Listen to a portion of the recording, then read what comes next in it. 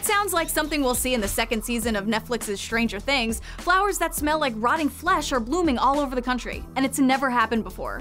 I know it sounds creepy and disgusting, but scientifically it's pretty cool, I swear. Okay, remember the corpse flower that was all over social media because it was about to bloom at the New York Botanical Garden? It blooms once every 10 years, and when it does, it smells absolutely putrid for up to 2 days. Right, so after the one in New York City bloomed, suddenly the same plant was releasing its terrible smell in at least 3 other locations: Sarasota, Florida, Washington, D.C., St. Louis, Missouri, and, appropriately enough, Bloomington, Indiana.